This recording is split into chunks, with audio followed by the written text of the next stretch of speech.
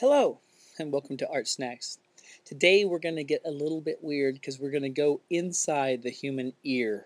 We're going to look at the parts of the ear and try to figure out how people hear, okay? So I'm going to start here with the outside of the ear, the part that sticks out on the outside of your head. And I'm going to make a little thickness to it.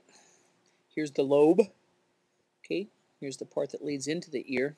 We're going to do this weird thing now. We're going to draw the inside of the head so we can kind of see what's going on the inside. And first it's going to lead into the ear a little bit here. Okay, and this is the ear canal. This is where the wax builds up.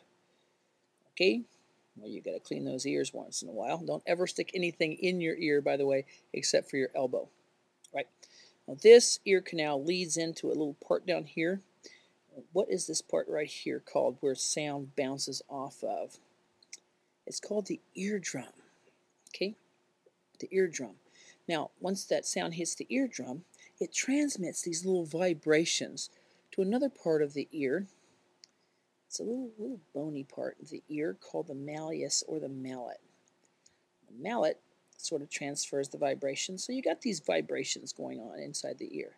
They hit the eardrum, vibrate the malleus or the malleus, okay, and they transfer that vibration here across this little bony part to a part of the ear. It's called the cochlea. No, it's not called the cochlea. Yeah, it's called the cochlea. And it's a part of the ear that kind of looks like this and has like a snail thing happening here. Okay?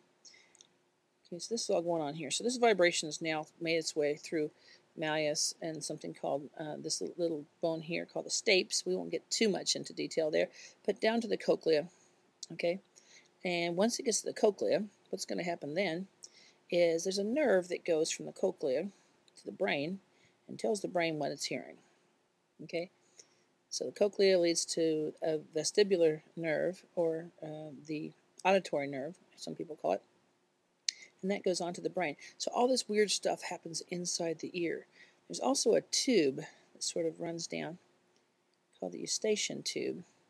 And if you've ever had your ears feel like they need to pop when you're in a plane or up in the mountains because pressure is equalizing between your ears and the eustachian tube, when you yawn, it feels better. There's sort of stuff going on inside there.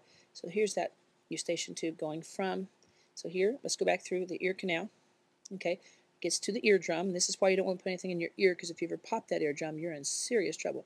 The eardrum sort of collects those vibrations and goes to the malleus, this bony part of the ear here, okay, and that transfers the sound or the vibrations over to the cochlea, and the cochlea transfers or moves it onto the auditory nerve or the vestibular nerve to the brain, so the brain can hear. Okay, if you want to dress up this a little bit, you can add a little shading, add some hair if you want.